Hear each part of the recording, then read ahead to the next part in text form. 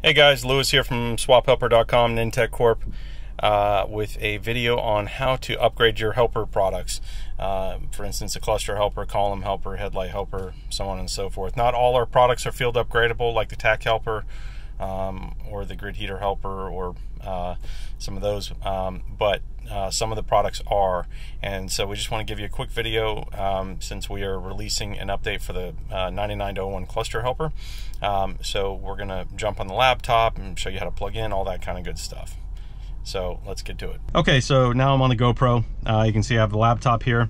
I have the USB cable that's connected to the cluster helper, which in the instructions said that you should put it somewhere where you can gain access to it. You'll set this off to the side for now. We're going to go through a couple of steps before you plug it in, and then we'll go from there. So I'm going to go ahead and zoom in on the laptop and walk you through the process of getting prepared for the update. Okay, so now we're on the laptop. First thing you're going to want to do is navigate to swaphelper.com, which you can see we've got pulled up here.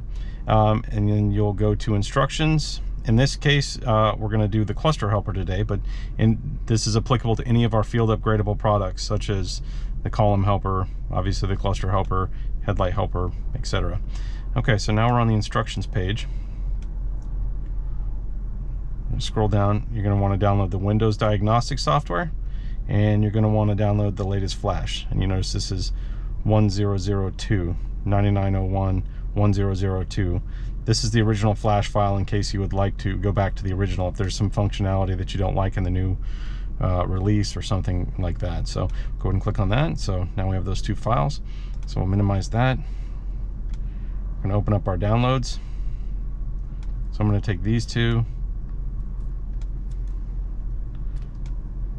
and I'm going to copy them, and I'm going to put them on the desktop. Okay, then I'm going to right click on the cluster helper diag tool, go to extract all. We'll extract it onto the desktop.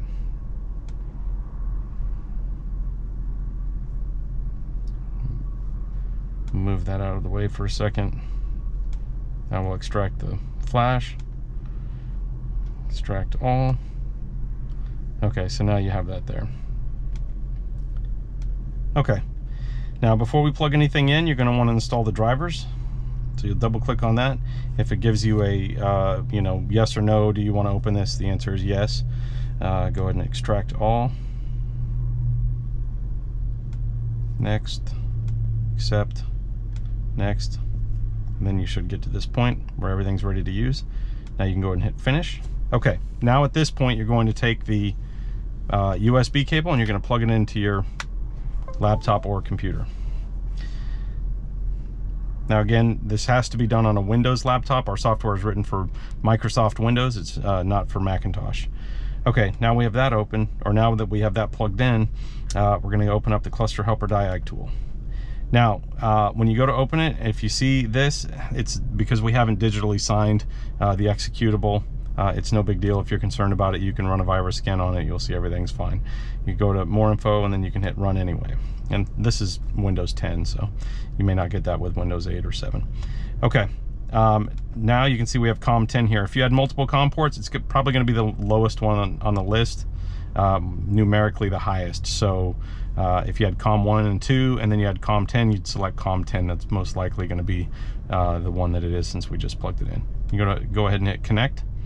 Okay, and then you'll see here we have version 9901.1001. You can see all the metrics there. So what we're going to do is select update file. You're going to navigate to the desktop.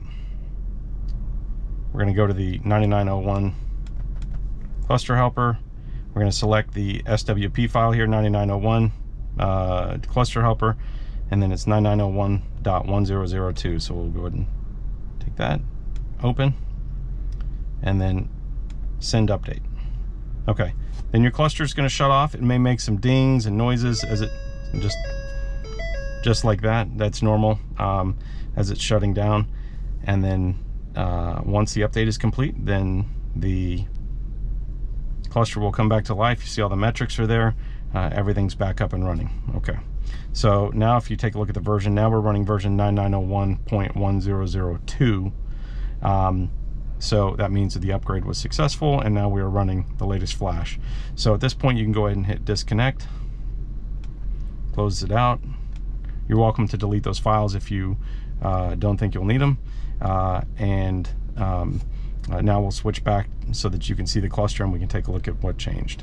Okay, so the update is completed. I have disconnected the laptop, and now you'll notice that when we flash the blinkers, it sounds identical to the newer trucks. We also added in this particular release smoothing on the temperatures. You see that's nice and stable. There's some stuff for the 11 to 16 trucks to put the range sensor into the M or manual position as opposed to staying in park all the time. It's all noted on our blog post and on our website. So if you have any questions about how to do your update, feel free to shoot us an email, contact@swaphelper.com. We're here to help. We look forward to continuing to release updates for these products and releasing additional products. Thank you for your time.